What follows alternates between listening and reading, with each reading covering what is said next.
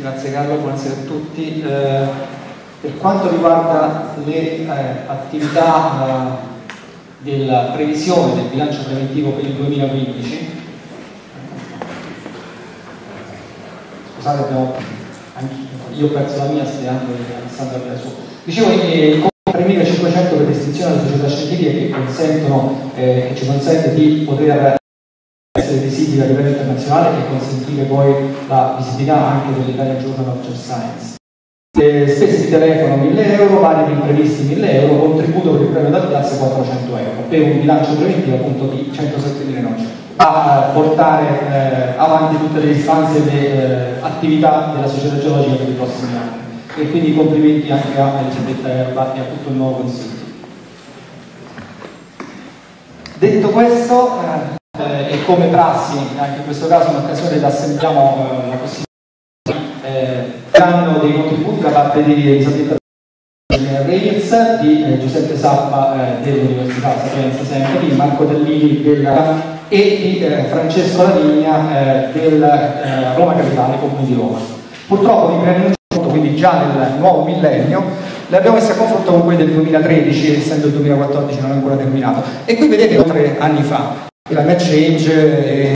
l'interferenza tra acque superficiali e sotterranee. Qui un confronto per classi, diciamo, riunendo un po' le parole chiave, si vede quali di queste hanno aumentato o diminuito la loro frequenza all'interno appunto dell'elenco delle parole chiave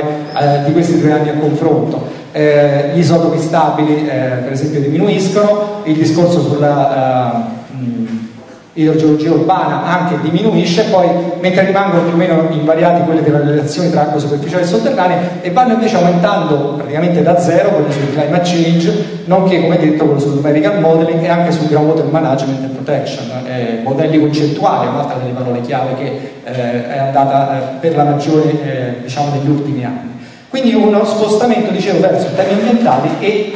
ovviamente temi sui quali si possono fornire risposte, da un lato alla società civile, dall'altro ai tecnici, agli amministratori, ma necessariamente verso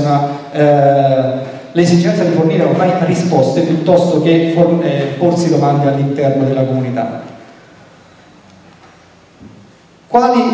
tra questi campi ho preso alcuni esempi, alcune problematiche che ritengo opportuno sottolineare in questa sede. Cominciamo dal discorso degli strumenti, no? L'uso dei modelli matematici, come ho detto, è diventato ormai indispensabile e diffusissimo. Il rischio dell'utilizzo dei modelli credo sia chiaro alla maggioranza di noi, perché è quello di affidare a una macchina, quindi a dei numeri, l'elaborazione di quelle che sono delle risposte che invece devono necessariamente venire sulla luce dell'esperienza e delle capacità dei singoli geologi e idrogeologi. Da questo punto di vista una delle maggiori problematiche è quella legata all'incertezza. È ovvio che dati di buona qualità possono consentire la realizzazione di modelli di buona qualità, mentre invece un modello basato su dati scadenti o carenti necessariamente avrà un'incertezza e una variabilità maggiore dei risultati che ne diminuiscono fino ad inibirne il significato e l'applicabilità delle previsioni che il modello è in grado di fare. E tra queste incertezze, diciamo, legate più ad aspetti numerici, c'è poi, accanto a queste incertezze, c'è poi una incertezza, una variabilità delle variabili reali, cioè quelle di campo, quelle variabili naturali, e in particolare uno dei temi più caro a chi si occupa di idrogeologia quantitativa, e quindi la trasposizione del modello concettuale ai modelli numerici, è quello della eterogeneità dei pezzi. La scala con la quale si va ad indagare, perché un acquifero può essere sintetizzato con un unico numero o un'unica serie di numeri per ognuna delle sue proprietà idrauliche e idrodinamiche, ma andando a guardare, se si guarda la scala diciamo non di dettaglio, entrando in una scala estremamente di dettaglio, le variabilità, la variabilità e l'eterogeneità del sistema implica maggiore richiesta di conoscenze e appunto la necessità di quantificare questa eterogeneità. Uno dei problemi maggiori che ci si trova davanti di solito è quello dell'eterogeneità verticale, cioè di come vari con la verticale la distribuzione da un lato del sistema idrodinamico, quindi delle proprietà dell'acquifero, e dall'altro anche della concentrazione per esempio dei sali disciolti e in particolare dei contaminanti. Ci sono contaminanti che tendono a stratificarsi, ci sono ovviamente in funzione della profondità diverse velocità della falda e diverse interazioni con le zone più superficiali e più profonde, Tutto questo deve essere ormai tenuto in giusta considerazione. L'approccio che si va diffondendo, che direi si è già diffuso negli ultimi anni, è quello degli aspetti fluidodinamici, o meglio legati all'abbondanza e alla concentrazione di inquinanti, e ad esempio questo porta alla costruzione di modelli tridimensionali nei quali si può verificare con i dati di campo e poi prevedere quale possa essere l'evoluzione, in questo caso vedete, di un plume di inquinanti sottoposto al pompaggio per attività di bonifica in alcuni siti. Quindi vedete che la macchia rossa va diminuendo, sebbene in maniera non troppo evidente, molti livelli. Un esempio della correlazione tra dati misurati e simulati relativo in questo caso a un altro sito, si vede chiaramente che il modello deve essere affinato e che ci tengo a sottolineare che i dati che non collimano perfettamente con il modello sono quelli sui quali bisogna lavorare di più per capire quanto il modello concettuale e numerico si discosti dalla situazione di realtà. Molto spesso quando si arriva a correlazioni di questo genere, comunque molto positive, è l'eterogeneità del sistema che gioca un forte ruolo significativo. Modalità di campionamento multilivello, ce ne sono diversi, dai cosiddetti piezometri cluster, cioè la possibilità di realizzare piezometri finestrati a diverse profondità, ognuno di questi, ma ormai con tecniche un pochino più evolute, la possibilità per esempio di utilizzare dei packer rimovibili che si inseriscono in piezometri già esistenti, isolano un determinato tratto e consentono tramite pompe, tramite una zona finestrata qui all'interno, il prelievo di acque provenienti da quella determinata profondità. E se ci sono maggiori risorse, ad esempio situazioni nelle quali i piezometri vengono installati già ex novo con la possibilità di campionamenti secondo diversi canali. Questo è un continuous conditioned tubing che ha 3 tubi all'interno di un unico tubo in plexiglass o comunque in materia plastica, in questo caso HDP mi sembra, che può essere finestrato alla profondità voluta e che quindi è in grado di campionare nel tempo a diverse profondità. Ce ne sono a 3, a 5, a 7 porte. Altra possibilità ancora meno invasiva è quella dell'uso del direct push, cioè di piccole sonde tipo penetrometriche che in questo caso danno la possibilità di avere dei punti di campionamento all'interno della zona che viene innestata all'interno del terreno con delle punte retrattili che scoprono una zona da cui con un pompaggio si possa prelevare acqua in profondità. Tutti i sistemi più o meno evoluti che consentono campionamento multilivello. Risultati? I risultati sono significativi perché mentre vi faccio vedere come si pone a confronto la concentrazione di un determinato, in questo caso dei cloruri o della concentrazione totale degli idrocarburi disciolti, il simbolo grande rappresenta il campionamento classico, cioè integrato su tutta la profondità del piezometro, e questo rappresenta il campionamento multilivello. È ovvio che spesso il dato rappresenta una media ponderata, se volete, della distribuzione reale del sale disciolto o del contaminante, ma non conta avere questo risultato, oppure avere questo risultato che va poi a fittare attraverso la realizzazione di modelli numerici, altrimenti non è possibile andare a realizzare un modello numerico che tenga conto di questa distribuzione senza conoscerla almeno delle sue linee principali.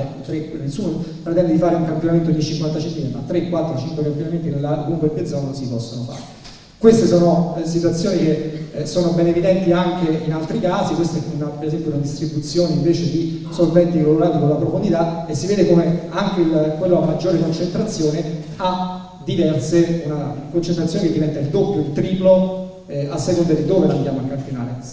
Questo corrisponde a sistemi più o meno permeabili, a situazioni più o meno permeabili che si succedono nel sottosuolo. Ancora più interessante, o altrettanto interessante, è il discorso invece della variazione dei parametri chimici, ad esempio da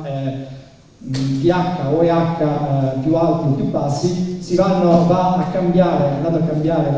l'equilibrio per esempio del potenziale di ossido di riduzione, cambia la concentrazione del ferro disciolto all'interno delle acque di falda, ovviamente, essendo questo direttamente legato alla reattività del processo di ossido di riduzione. Ma non solo dal punto di vista fluido dinamico, cioè degli inquinanti, ma anche dal punto di vista idrodinamico. Ci sono ormai strumenti che consentono la caratterizzazione verticale del sistema. Uno di questi, ce ne sono diversi, ovviamente è un mulinello da pozzo che anziché indagare la portata di superficie riesce ad indagare presenza o meno di flussi verticali all'interno del sistema. Flussi verticali che sono di solito di gran lunga inferiori, no? Sappiamo, ai flussi orizzontali, ma se ci sono flussi verticali c'è eterogeneità, ovvero ci sono zone più o meno permeabili all'interno del sistema considerato omogeneo o eterogeneo che sia, che determinano appunto differenze di potenziale idraulico e di conseguenza flussi potenziali e reali all'interno del piezometro dal basso verso l'alto. Questo è un sistema che si basa sull'emissione di onde di calore, ma ce ne sono anche di altro tipo. Indagini in foro per la caratterizzazione idrodinamica dei sistemi. E queste sono delle possibili applicazioni. Un test appunto con flow meter dà dei segnali, in questo caso di flusso diretto verso il basso, associato all'immancabile e indispensabile stratigrafia, quindi conoscenza della successione stratigrafica, può poi portare a identificare all'interno dell'acquifero principale per esempio un flusso che prevalentemente, questi sono valori negativi, quindi si muove, l'acqua tende a muoversi verso il basso, in questo caso prevalentemente verso il basso. Tutto questo associato all'opera dei parametri chimico-fisici e per esempio alla distribuzione dei contaminanti con la verticale dà delle informazioni abbastanza. I contaminanti si muovono non solo in senso orizzontale ma anche in senso verticale. Per esempio in una zona più superficiale di questo acquifero abbiamo concentrazioni più basse, visto che il flusso, le differenze di flusso all'interno dell'acquifero sono prevalentemente con movimento verso il basso. Tutto questo può essere poi ulteriormente affinato ad esempio con tecniche di tracciamento isotopico che forniscono ulteriori informazioni anche se volete sui processi in atto, ma diciamo che è un discorso ancora più complesso già da poter essere spiegato. Un accenno, ormai la composizione isotopica delle acque di falda non si limita più a un'analisi classica del deuterio e dell'ossigeno 18, ma si spinge sulla valutazione dei contaminanti disciolti. Qui sulla sinistra abbiamo l'esempio dei nitrati e quindi del delta 15 in funzione del delta 18. Questi sono grafici di letteratura che in funzione della localizzazione delle caratteristiche del campione analizzato ci danno la possibilità di identificare i processi in atto, in particolare in questo caso un chiaro esempio di denitrificazione. Lo stesso vale per i solfati, che non sono necessariamente inquinanti ma sono invece particolarmente abbondanti. L'origine dei solfati è ben tracciata dalla presenza dell'isotopo dello zolfo in funzione dell'isotopo dell'ossigeno. E ancora anche i contaminanti, in questo caso abbiamo carbonio 13 ma c'è anche il cloro 37 all'interno per esempio della famiglia dei solventi colorati, che dà chiare informazioni su quelle che possono essere le origini e anche il destino di questi contaminanti in funzione della loro distribuzione verticale. Altra parola chiave, l'altro argomento chiave, diciamo l'ambiente. Un tema che ha assunto maggiore rilievo negli ultimissimi anni è quello della interazione delle acque sotterranee e in parte anche superficiali, per l'interazione delle acque sotterranee con quelle superficiali, nel mantenimento di condizioni ambientali favorevoli in aree di particolare interesse o pregio, ovvero i cosiddetti groundwater dependent ecosystem. La valutazione dei potenziali ecosistemici e dei servizi ecosistemici è uno dei temi più cari ormai anche all'Unione Europea per esempio, e quindi anche in questo caso il contributo dell'idrogeologia non è banale, perché dall'indagine a scala di bacino fino all'indagine a scala del corso d'acqua fino addirittura all'indagine attraverso transetti localizzati in corrispondenza dell'iporreico, i rapporti tra acque superficiali e sotterranee influenzano in maniera significativa tutte le situazioni ambientali o ecosistemiche di pregio o di un certo interesse, nonché la distribuzione e il destino di alcuni contaminanti, uno per tutti il ciclo dei nitrati. Altre indagini o altri strumenti possibili si vanno concentrando, le ricerche si vanno concentrando sulle indagini in foro ancora, non si è finito di di aggiornare il problema delle indagini in foro. Un esempio che mi hanno riportato i colleghi canadesi con i quali siamo in contatto è legato all'utilizzo della profili di temperatura ad alta risoluzione per capire anche in questo caso l'entità e le caratteristiche del flusso sotterraneo, per esempio in acquiferi fratturati. Grazie a delle sonde ormai che arrivano a misurare differenze del centesimo di grado centigrado, ormai questo sistema, quindi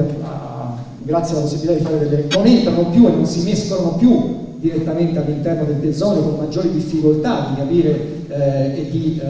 avere una risoluzione molto elevata, ma in questo caso non penetrando dentro ma mettendo dentro all'interno delle sonde che consentono la misura della variazione di temperatura, sia la possibilità di valutare l'entità dei flussi e la direzione dei flussi che avvengono al di fuori del piezometro stesso. Questo è un altro esempio. In questo caso vedete un piezometro completamente inguainato, all'interno del quale l'emissione di onde di calore con misto di emissioni di calore ci consente di avere dei profili di temperatura a seconda delle caratteristiche del piezometro che consentono chiaramente, vista la presenza di acque più fredde rispetto laddove il flusso è maggiore, di individuare ad esempio le fratture da cui proviene l'acqua in funzione della profondità. Altro tema fortemente in fase di ampliamento è quello della ricarica artificiale degli acquiferi, che ha cambiato un po' il nome, non è più ricarica artificiale ma manager aquifer charge, cioè una ricarica degli acquiferi controllata. Sono ormai molte le esperienze a livello internazionale e anche a livello nazionale finalmente negli ultimi anni si è andata sviluppando l'applicazione in alcuni campi pro, ce ne sono al nord, ce ne sono anche in Sardegna per esempio, altri in Toscana, tutti progetti, in questo ne ho citato uno in particolare, il Marsol, che è in fase di attuazione adesso da parte dei colleghi della Scuola Superiore Sant'Anna, che identificano e validano i sistemi di ricarica artificiale dell'acquifero. Questa è una novità, diciamo, relativa per chi si occupa di idrogeologia, ma è una novità nella sua modalità di applicazione, perché mentre una volta si andava semplicemente a stoccare, a provare a stoccare acqua nel sottosuolo, oggi la chiave di lettura è togliere acqua, o almeno diminuire l'acqua nei corsi d'acqua nel periodo di piena, tramite queste vasche e sistemi di infiltrazione, stoccarla nel sottosuolo e non più in dighe superficiali, e riutilizzarla poi nel periodo di siccità, o magari nei paesi più con climi meno variabili del nord, più variabili del nostro, quindi Nord Africa ad esempio, ma vista la situazione degli ultimi mesi o anni, direi che anche da noi può trovare ampio margine di applicazione una tecnica di questo genere. E questi sono gli esempi appunto del progetto Marsol, ripeto, e di cui ci sono dei partner italiani e delle zone, come vedete, dove si sta sperimentando la infiltrazione artificiale all'interno degli acquiferi. In altre parole, anche nelle tecniche più semplici, no, nella esecuzione di misure di portata, questo è un classico esempio di geologo dello scorso millennio, dovrebbe essere scritto da qualche parte, vediamo se esce fuori, quindi è una foto abbastanza datata, come si può vedere, come ahimè purtroppo, ed è un'immagine che risale ormai al secondo millennio. Si fanno ancora misure di portata in questo modo? Sì, ma la nuova frontiera è questa, ovvero fibre ottiche da utilizzare lungo il corso d'acqua, con stendimenti all'interno del corso d'acqua, e anche qui esame delle variazioni di temperatura per misurare, in funzione della lunghezza del corso d'acqua, la presenza di flussi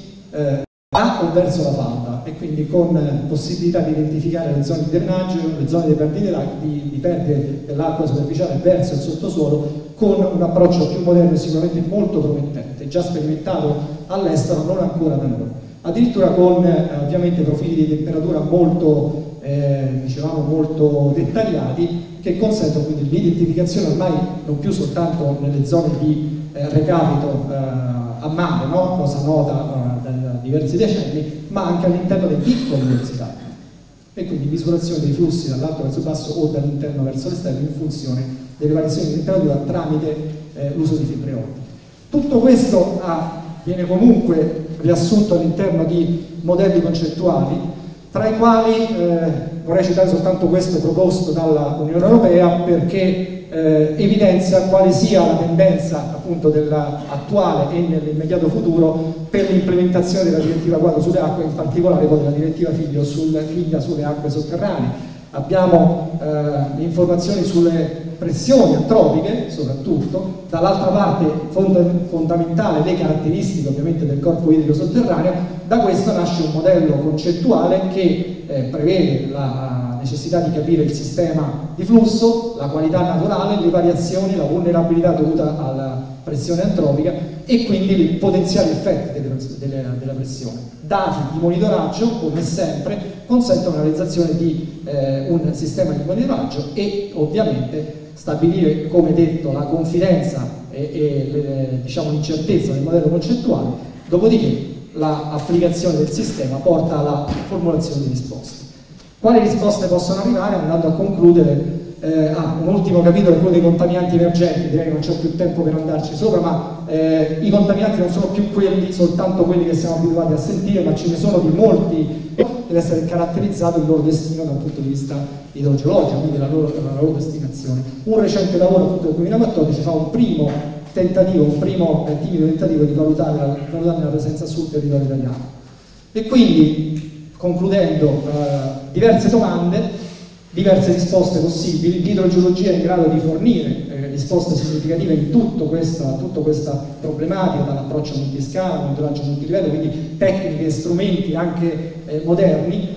fino a, e questo è semplicemente appunto un inizio di questa lista, fino a consentire appunto la risoluzione di problemi da piccola a grande scala e magari fornire anche risposte all'Unione Europea. In questo quadro mi permetto soltanto di aggiungere che è stato appena finanziato un progetto sotto l'egida del grande progetto Horizon 2020 della Comunità Europea sul tema delle acque sotterranee, in particolare sulle cosiddette gap nelle conoscenze idrogeologiche. Nel gruppo di lavoro c'è questo Dipartimento della Sapienza e quindi nei prossimi 3 anni si lavorerà a fondo per fornire, come vedete è una coordination support action, quindi alla Comunità Europea, delle potenziali risposte, come attraverso un inventario dei risultati delle ricerche idrogeologiche in grado di identificare lo stato dell'arte e eventualmente anche le mancanze, le carenze e quindi ciò che deve essere sviluppato in futuro. Finisco semplicemente ricordando il prossimo appuntamento dal punto di vista idrogeologico che si terrà appunto a settembre a Roma, questo congresso mondiale, nel quale si cercherà di tirare le fila e qualcuno aspettare la fine e magari farle adesso, e se no nel frattempo si può preparare il secondo intervento.